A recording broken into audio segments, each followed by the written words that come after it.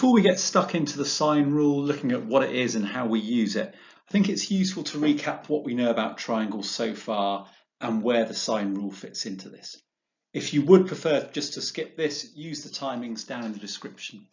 But otherwise, just think this through or maybe make a few notes as you're going. And let's try and think about what we know. So pause the video, quickly think about these three areas and what you could write to add to this mind map.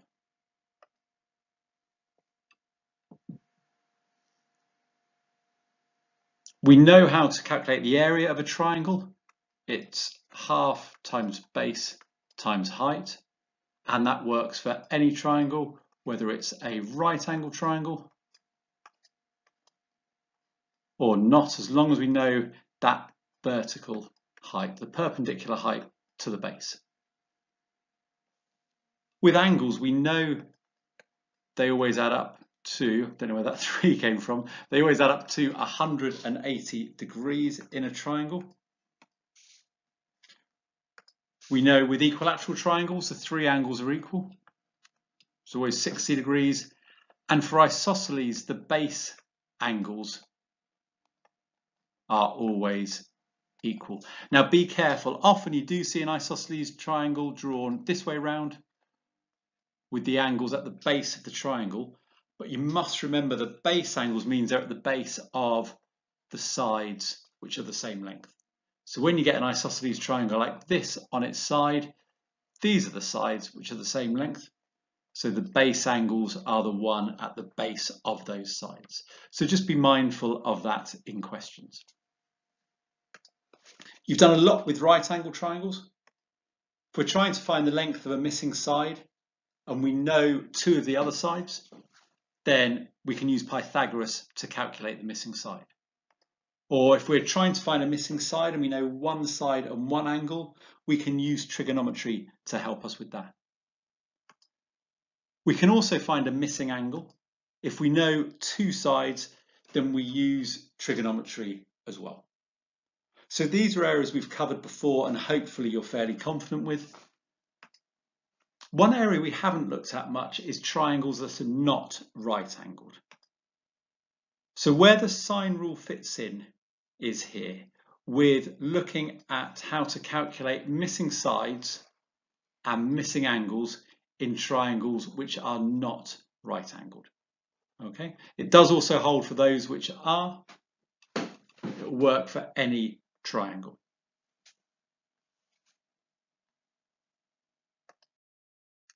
First thing we need to look at here is how to label triangles to use with the sine rule. The vertices are labelled with capital letters, and we normally use A, B, and C.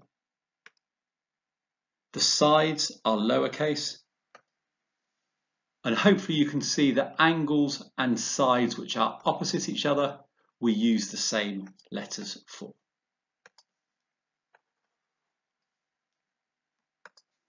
Now, if we put a couple of values on here, so the angle at A is 85 degrees and the opposite side is 10 centimeters. Just want to look at this quickly. If we do the length of the side divided by the sine of the angle, so we've got 10 divided by sine 85 degrees. If I calculate that, I get 10.04 to 2 decimal places. If we look at another opposite pair, so we've got the angle here at B and the length of the opposite side here, and we do the same. So B divided by sine B.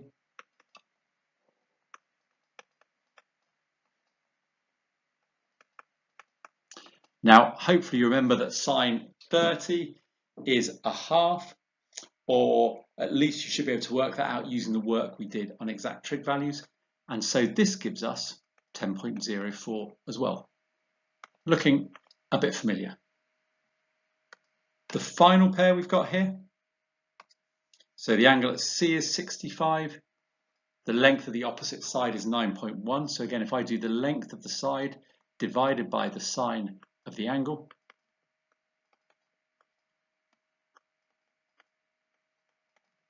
we're going to get the same answer again.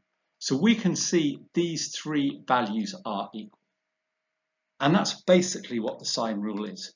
What it says is the length of a side divided by the sine of the opposite angle is equal to the length of another side divided by the sine of the angle opposite to that. It will make more sense when we put it into use.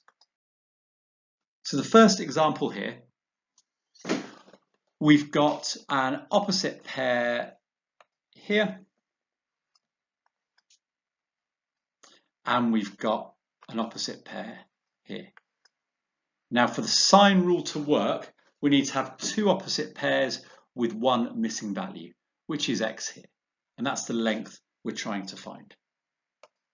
So we know that the length of the side, so that's 11, over the sine of the opposite angle is equal to the length of the side divided by the sine of the opposite angle. So to calculate x, if we multiply both sides by sine of 40 degrees, we're going to have sine of 40 degrees times 11 divided by sine 34. And that's going to give us our value for x. And the calculator gives that as 12.64. But we're being asked here to round to the nearest millimetre, so x is equal to 13 millimetres. Remember, when you're calculating with trig functions, be really careful. I should have been better and drawn the brackets in here. The calculator will open the brackets for you automatically. If you don't close them, it can affect the calculator. For example, if I hadn't put the bracket in here when I was calculating, it would be trying to do the sine of all of this together. So make sure you get that bracket in. Pause the video, have a try on this one. So we can see the vertices have been labelled here, and we can see we've got an angle here and the length of the opposite side. So we've got one pair. We've got the length of the side we're trying to find plus the opposite angle here. So we've got our two pairs with one value missing. So we write out our equation, we then rearrange it, and then calculating this, it comes out as 7.28, but the question's asking us the nearest 0.1 centimetre. So let's put that as 7.3 centimetres. First task is these 5 questions. They're also on the sheet attached to show my homework. So you need to work out the missing value for these, which is the length of a side each time. They start off nice and straightforward, but then be a bit careful later on. Like in question 4, we can see here we've got a pair, we've got an angle. We're trying to find the opposite side. Here we've got an angle, but we're not given the opposite side here. Here we've got the length of the side, but we're not given the opposite angle here. But think about what you know about triangles. We'll be looking at questions a bit more like 4 and 5 on here later on. So if you're not sure about those two, you can leave them for now. But for these, you need to calculate the length of the missing side.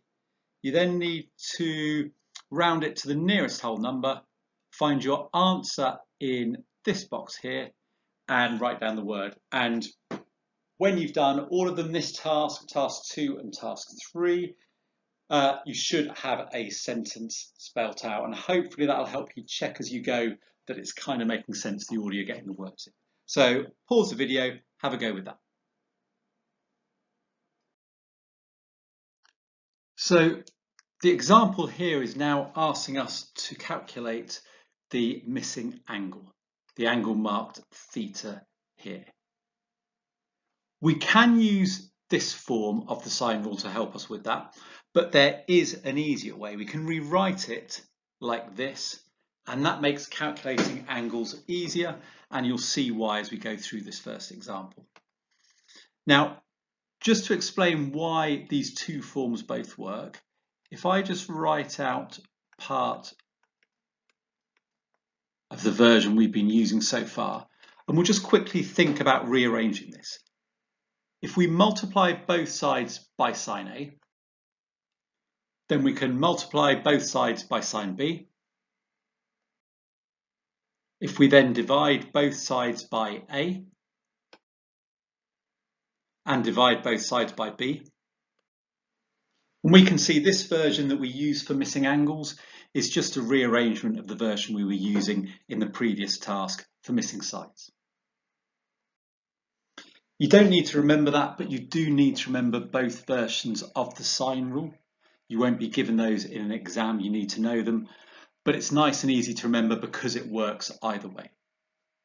So back to our question here, we've got the angle theta and the opposite side, and we've also got a pair in the angle and the opposite side here. So with the angle on top,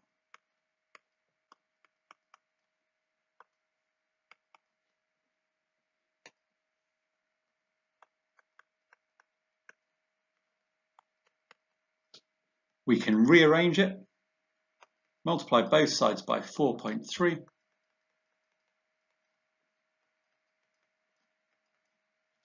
so that should be a times.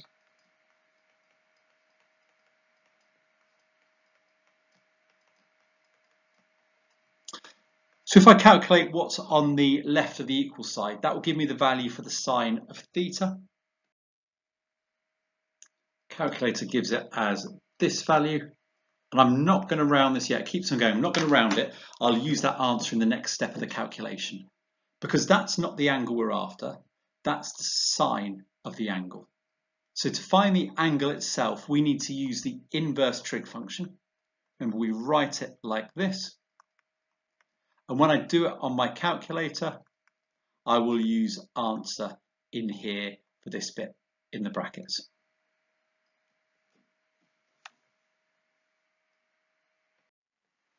Now that came out with an answer about 4 degrees, which seemed wrong. So looking back, I've just spotted here, I didn't copy through this decimal point. So this should be that value there. And then when I do the inverse sine of that, I get 52.26 degrees. But it's asked me in the question here just to get to the nearest degree. So 52 degrees. One note about using a calculator. So here I worked out this value first, which I've got here, and then I did the inverse sine of that. Remember, you can put that whole calculation inside your inverse sine. So if you're confident and you want to do that on one step on your calculator, you could do it like this. And that will do it in one step. If you prefer, you can do it slightly longer way like I have done here.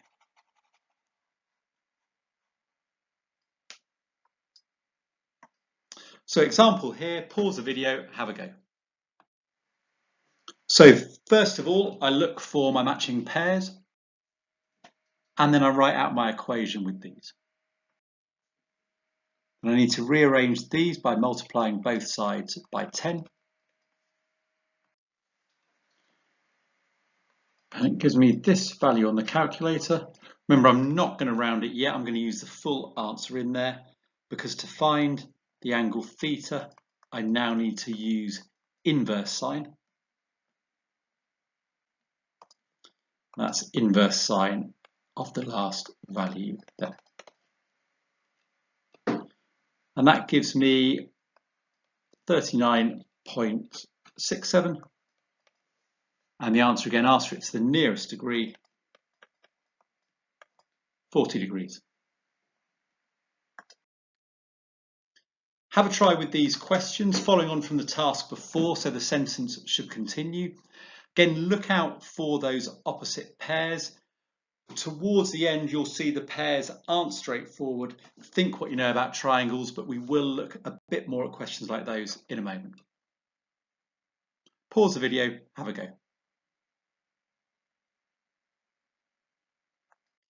If you've managed all the questions so far, you may not need this example and your turn pair, but just wanted to have a look at a bit more where we haven't got obvious pairs in our triangles.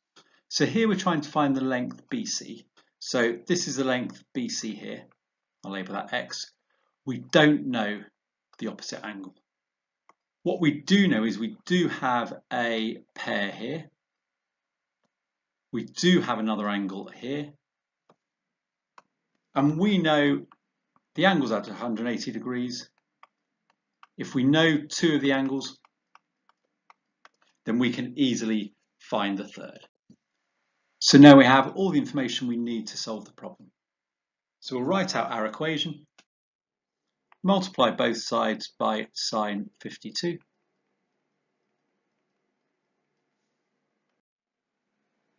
And given the answer to the nearest 0.1 centimetres, we get 4.8 centimetres.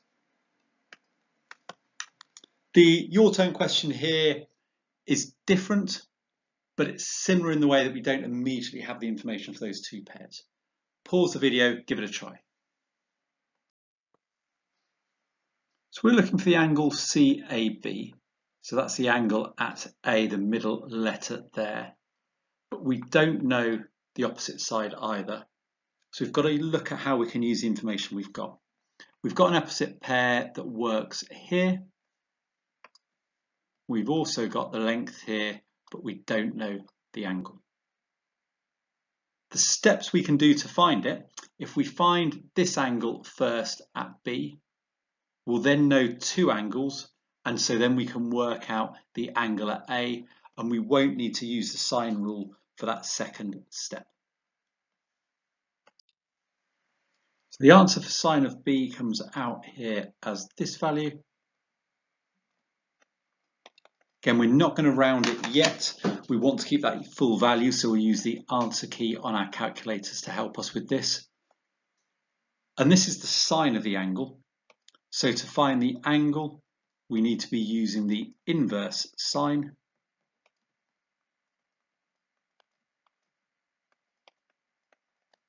Of our previous answer here. If we do that, that gives us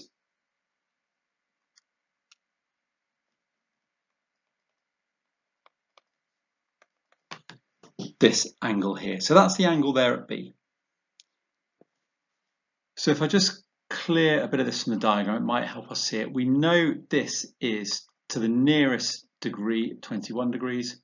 We know this is 54. So to find the angle here at A, all we need to do now is take those two away from 180 to get the answer 105 degrees. So with these questions, you need to think through a little bit more how you're going to use the information that's given. It should give you the last 4 words for your sentence. I apologise for the nonsense in there, but hopefully it's been useful to check it. So pause the video, have a try at those. Hopefully you'll get there with these. They are trickier. Last thing I just want to look at is return to where we started at the beginning. So this was the information we were looking at the start of the lesson. What we've got now to fill in is the use of the sine rule. So we can use it to find missing angles or missing sides if we know two pairs of sides and angles with one missing value. And that works both for non-right angle triangles and right angle triangles as well. This is the end of the main bit of the lesson. There's a little extension on the next slide, but that doesn't have to be done. That's totally optional. So your challenge here is to prove the sine rule, to show where it comes from using knowledge you had before this lesson. I've got 3 sets of hints that I'll put up. If you don't want to hear them at all, pause the video now, give this a go. This is the first hint I'll give you.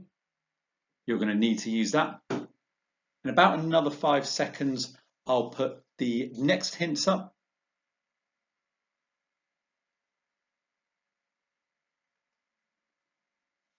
Now, this might be enough to get you thinking through. There's a couple more steps after this.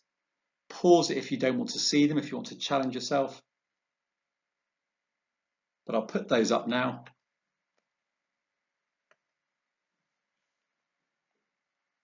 And I'll talk you through how we use this. So the first step, we want to write an expression for x in terms of sine b. Remember from our trig functions, from our SOHCAHTOA, we have this triangle here. So we know that the sine of B is equal to the opposite. So there's our angle B. The opposite is x divided by the hypotenuse, which is C. Then I had to write an expression for x in terms of sine C. So we're looking over here. Sine C is equal to the opposite, which again is x, divided by the hypotenuse, which is B. Now, if we rearrange both of these, if I multiply the first equation by C on both sides, we're going to have C times sine B is equal to x. For the second equation, I'll multiply both sides by B, so we'll have B multiplied by sine C is equal to x. Now we can use this to write an equation involving both sine B and sine C. So C times sine B is equal to x, which is equal to B times sine C. And then it's just a case of rearranging. We can divide both sides by C.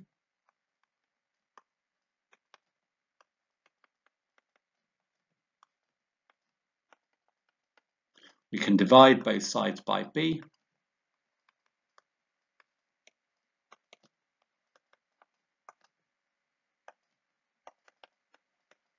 And you can see we've got our version of the sine rule here that we use to find missing angles. If back on the first step here are divided by sine B and then sine C, we would have got the version that we use for missing sides. And this is for B and C. If we'd have split the triangle in different ways, we could have kept it notated the same way, but say we'd used that line being x, we would have done the same for sine A and sine B. So hopefully that makes a bit of sense. You don't need to know this proof, but I thought it might be interesting to have a look at where it comes from.